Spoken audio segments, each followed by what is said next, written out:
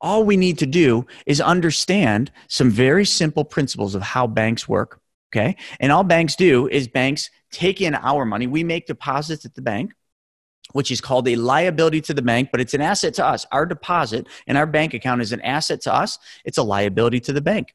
So the bank then loans that money back out at a higher interest rate and makes the spread. So the things that I think, and they just keep doing that over and over, and they make tons of money. How much money? 400 to 1,300%. That's how much money banks make on the money that you leave there.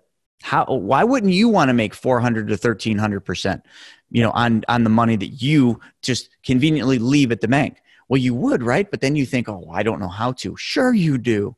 You absolutely do. But it takes a little bit of work. It takes a little bit of learning, and it takes you actually doing it.